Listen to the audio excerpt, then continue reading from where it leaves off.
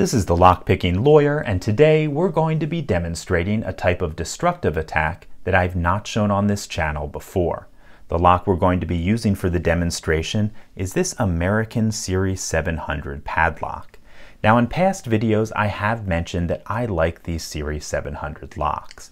We have a nice beefy solid steel lock body, an 11mm hardened steel shackle, a ball bearing locking mechanism, and a core that is chock full of security pins. We have serrated key pins and driver pins that are a combination of serrated and serrated spools. So it's a nice little package, but if I did have to choose a weak point, it would be the core retention mechanism. The core is retained by this steel plate you see on the bottom, and that plate is held in place by a small tab that goes into the lock body on the left and this nut on the right. If we look at that nut outside of the lock body, you can see that it has a dome top to it, which should make a drill bit slide off to either side, and it's also very well hardened, which means a drill bit will have a tough time getting purchase on it. However, if you look at the other side, you're going to be a little bit less impressed. We have a pretty flimsy little screw back here.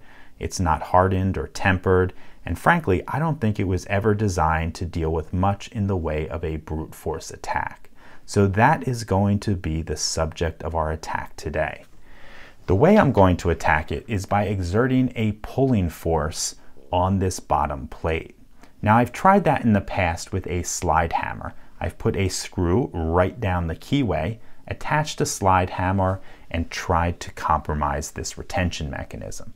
Unfortunately, or fortunately, depending on your perspective, the only thing I managed to do was break off the screws that I put into the keyway, making the lock inoperable.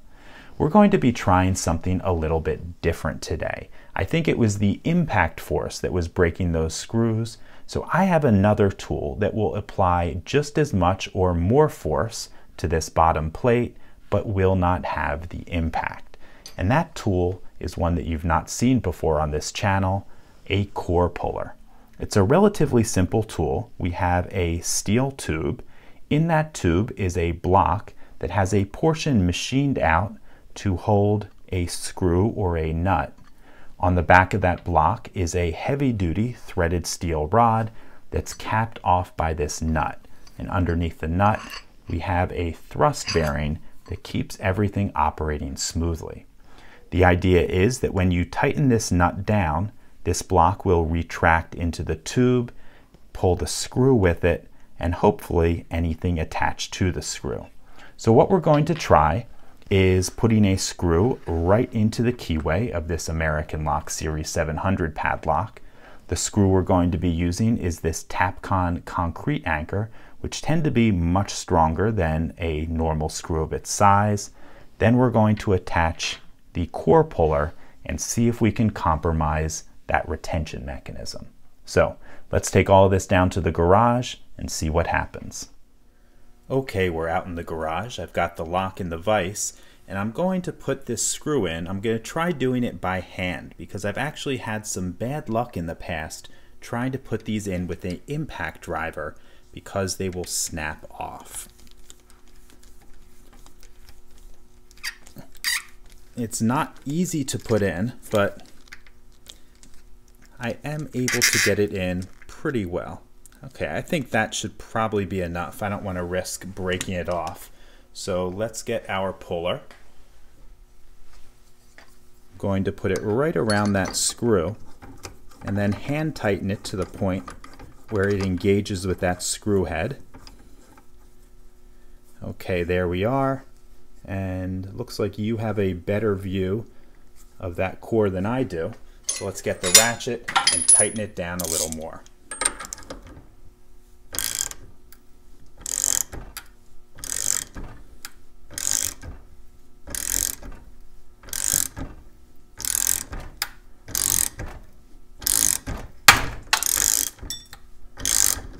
Looks like we broke the security nut.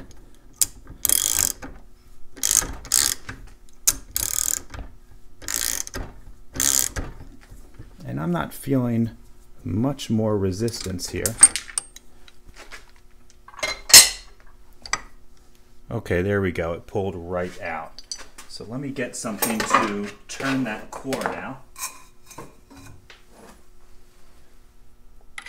So that should do the trick.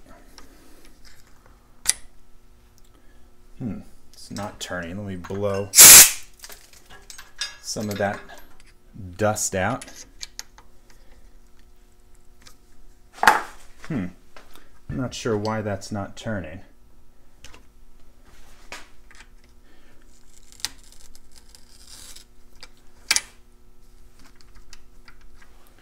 Maybe because this is in the vise. Let's actually just knock that out. There we go. Now the lock's open. Okay, so let's get the remains